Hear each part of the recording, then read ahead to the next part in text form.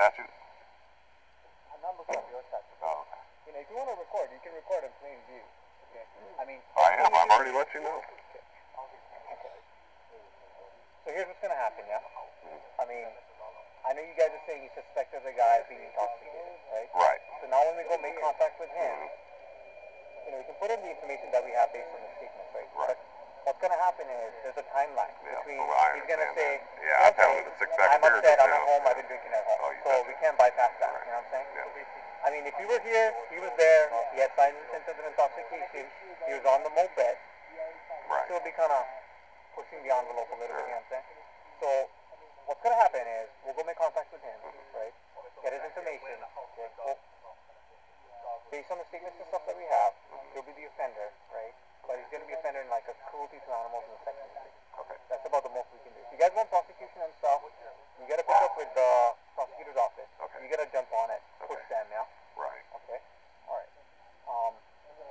The other thing that happens is, like I said, I understand it wasn't your intent, but even recklessly, however the dog got out on the roadway, dog was on leash, yeah? That becomes a leash law violation, right? I mean, we're not going to cite you or anything. Okay. That's kind of not our thing, yeah? Okay. So that's what's up. All good, man. Center 42. Center 42.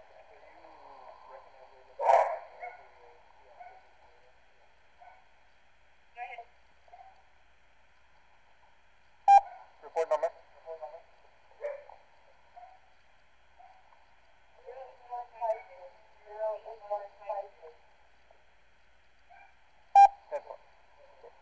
And in terms of the other things, brother, in terms of asking for social, I mean, the way we ask information, yeah, it all gets logged in our system. Oh, I understand. Yeah, I know all about it. All the information, like, if I want information on you, I can call this back and get information on you. You know, name, date of birth, social, day in and day out, we ask people the same information in the same style. So it's not that we're asking you for your social. I understand that. You know what I'm saying? Yeah. I understand nowadays there's a lot of concern in terms of ID theft and things like that. I'm paranoid myself. I would feel the same way. Well, just from my point of view, is y'all ask questions that don't involve the situation. I mean, somebody's social security number has nothing to do with that. That's just me. That's my personal thought, you know. Which is fine. But it is protected information, you know. Like I said, that's why. You're right, correct? Yes. If you would have said, I don't want to give you that. Right. Right. I want to say. Just like, I mean, and, you know, not to push the envelope with you either on this matter, but if I'm not suspected of committing a crime, about to commit a crime, then I don't have to even give you my name.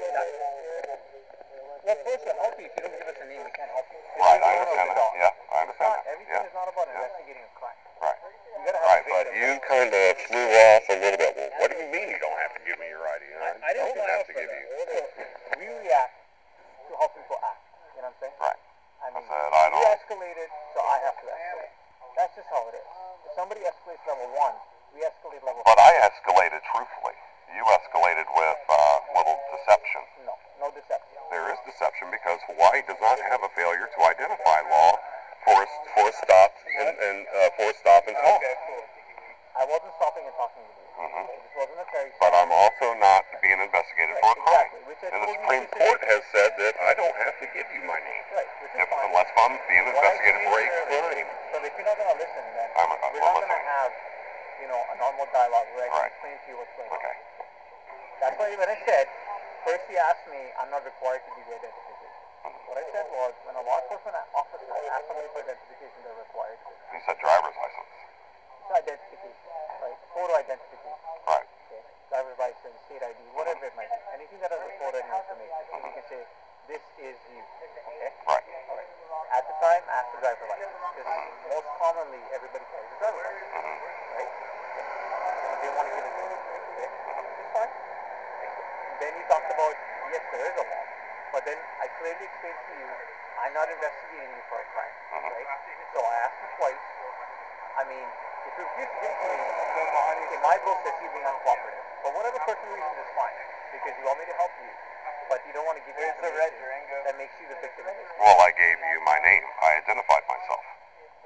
Just by your word, again, like Right. you said, we don't take things at face value. He has a okay. Like somebody saying, hey, I did this, like he's going to say, whatever story the person responsible is going to give us, we're not going to take that at face value. Right. That's what we're And gonna then it would be up to y'all's authority at that point to take me into booking and try to identify me if you felt that I was being misleading at that point. No, but that's through investigating a crime. As I Right. said, you're not a suspect, you're not an offender. Right. I'm not investigating you for a crime. Right. So that doesn't even become an issue. So the issue that I have is that once I told you that I don't have to give it to you and you realize that I didn't, you should have just backed off at that Okay, point. so where's the victim? The show prosecution? Yeah, we'll want prosecution. I'm thinking too. That's my dog too. So, I mean, she's not the only owner. Sure, absolutely. Lorraine, they won't take my word that we want to prosecute. They need you out here to tell them that we'll prosecute because they don't think that I have any say-so in this world.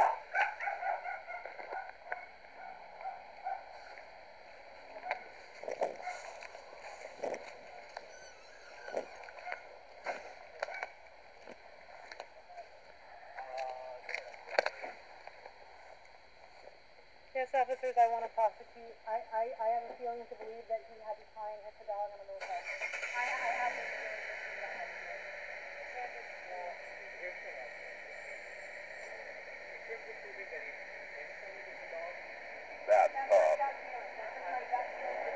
Now, if you would stop and Oh, yeah. Oh, yeah. all the facts, Yeah, you don't haul that ass. sort of thing, This ain't cruelty to animals.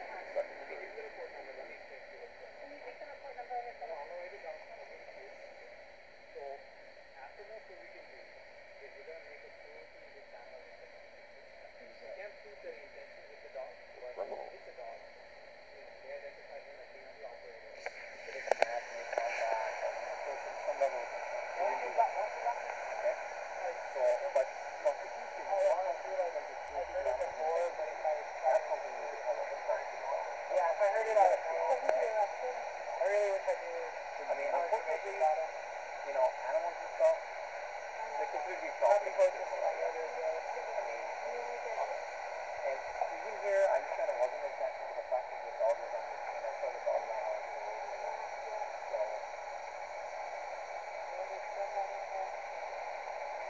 So, if you're the one cooperating, if you're the one giving us information, unfortunately, you have to know this. I haven't given you information? Officer Chopra, I haven't given you information. I didn't give you my name, my date of birth, and address. I'm not going to get into this. I explained it to you earlier.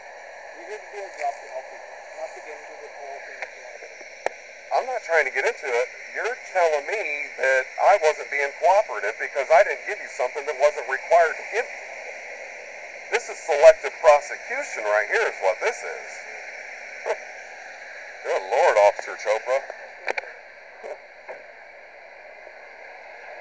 This is denying me access to the courts. This is all kinds of wrongs here. You're violating a lot of due process rights here. I'm not violating anybody's rights. You haven't even read the law, so you don't even know if you're violating somebody's rights. I mean, you threatening me to not investigate this matter because I didn't give you something that I'm not required to give you is due process violation alone. It's coercion. Brother, can I talk to your wife? I can't have people. You asked me, so I'm telling you. You're choosing now to ignore me, though. Right. This is not helpful to what's going on. It's not, and I'm very displeased with Maui PD's service tonight. At least you, Officer Chopra. And that is pronounced correctly, Chopra? Okay, all right. Thank you. You have a good night.